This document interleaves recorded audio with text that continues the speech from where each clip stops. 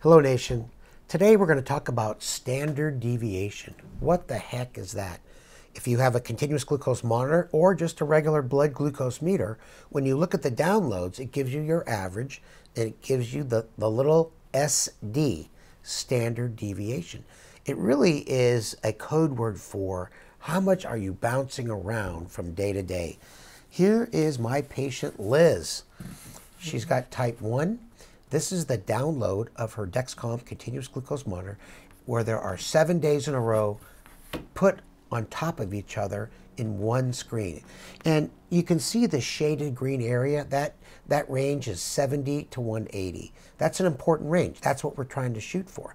In fact, another important term I'll mention later is time and range.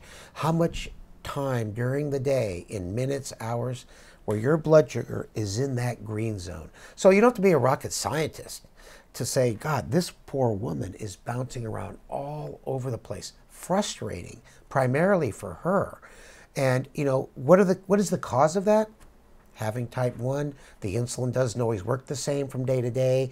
Different meals, different times of meals, different intensity of exercise, duration of exercise. There's so many things that can affect the blood sugar. So there's a lot of things to work on with Liz. Now, if you take those same numbers and you put it into this 24-hour glucose profile, you see those vertical shaded rectangles? Here they are.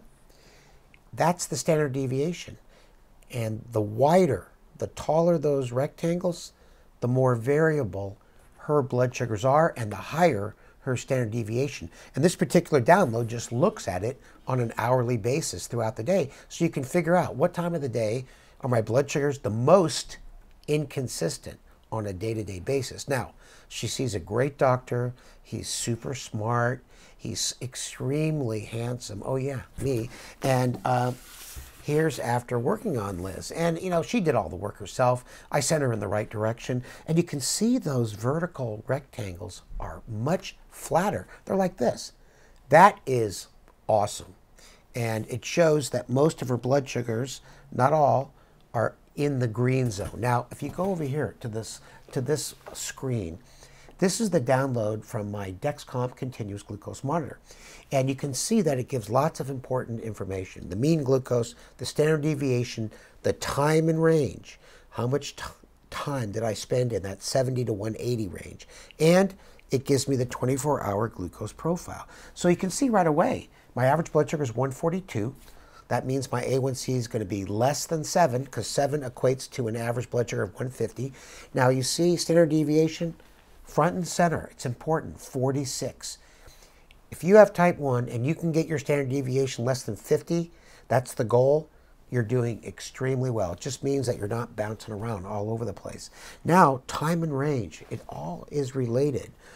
You can see that time and range, I was between 70 and 180, 70% of the time. And I can just tell you from seeing lots of patients under good control, that's pretty darn good with the tools that we have today.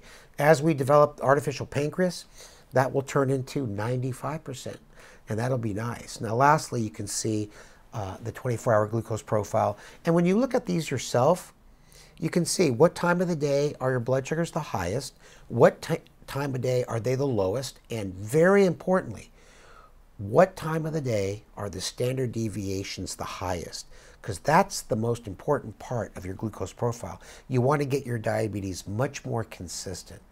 So basically, that's it, Nation. Now you know what the standard deviation is.